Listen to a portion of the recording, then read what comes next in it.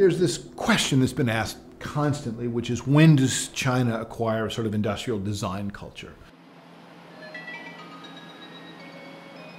I'm the author of Little Rice, which is a book about Xiaomi, the Chinese phone company that's now exporting both hardware and services globally, and what that means for the company, for China, and for the world. It's a book that's published by the Columbia Global Reports imprint. So this book is a result of me getting lost on the Shanghai subway.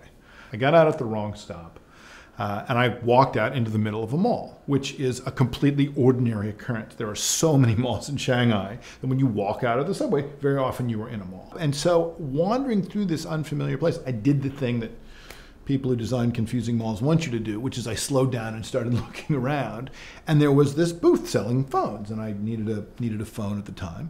So there was a nice black one, very sleek and stylish, nice pointed, and we did that thing of people who don't share a common language. I have some money, you have a phone, surely we can work this out. And I walk out of there with this new phone. It says Me 3 on it. That's all I know about it. And every day on that campus, from picking up the phone for the next several days, if I took the phone out to do anything, one of our Chinese students would say, "Where did you get that?" I didn't even ask what kind of phone it was. They all knew it was a Xiaomi phone. This was the hot brand, which I had not understood when I bought it. And so I would talk to them about it, and they said, "It's the Chinese Apple. This is our big design firm. These are the people who are figuring out how to do industrial design the way Apple does it, the way Samsung does it." And it was apparent that this was not an accident, that the phone they'd made was the result of years of planning and work, and that they were intending to do it again.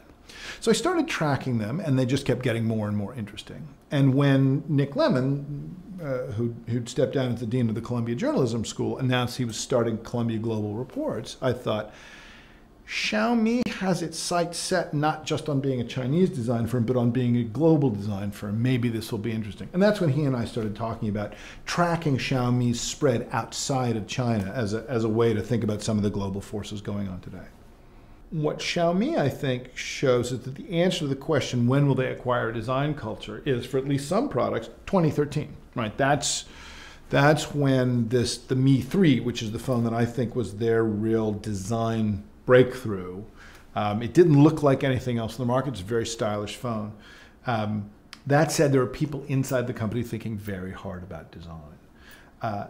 That's part of what makes Xiaomi such a company to watch in China. So many people have looked to Lei Jun, who's the CEO, as an example of, oh, that's how we should do it. So China's design culture is kicking off now, and will again spread to all of these other products.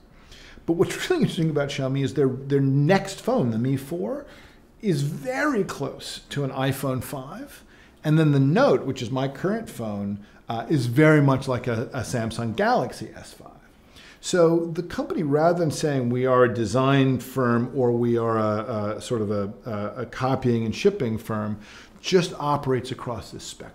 And that's not something we're used to in the US. It's usually, your Sony or your Apple, it's all branded, or your Asus and Acer, where you're just kind of white boxing these devices. Xiaomi can operate across that range, and one of the interesting things about the company is it ever going to settle down and be design-centric for all of its product lines? Or is there some advantage to both the kind of design copying that they have historically done, that many Chinese companies have historically done, and keeping a design-centric product line at the same time? They're in that world now, which to an American eye looks unstable, but in fact, that may be a new pattern. And that's, I think, one of the big open questions for the company.